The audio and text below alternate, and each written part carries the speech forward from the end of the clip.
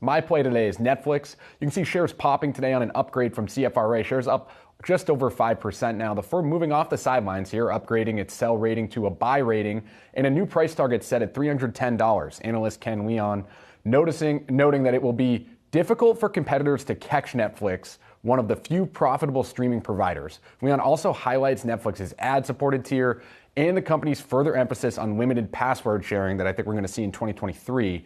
Now, Shauna, really this comes counter to what we've seen from some other commentary when we hear that the ad revenue model was not the most popular option in November.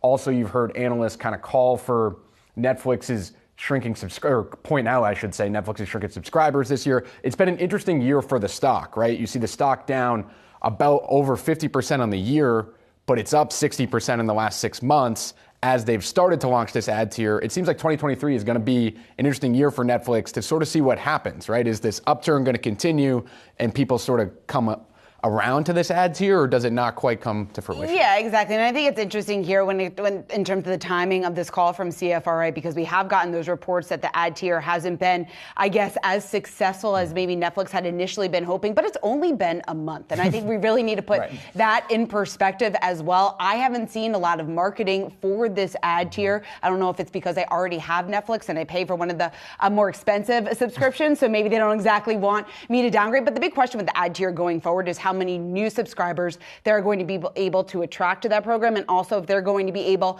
to keep many of the subscribers that they currently have paying for the more expensive tiers. I think that's going to be critical, that we don't see a huge chunk of subscribers trading down, although some analysts aren't necessarily too concerned about that. I also thought it was interesting in Ken's note here, he talked about that he doesn't think Netflix needs a major sports event or sponsor, and that carries a risk of being a, quote, big loss leader. So we talk about Netflix not really getting into sports when so many of its competitors are doing so. I don't know. Maybe it's a smart move for One Netflix. way for Netflix to save money, right? It is. They're not spending the billions of dollars. Billions and billions of dollars. Certainly not a cheap thing to go after.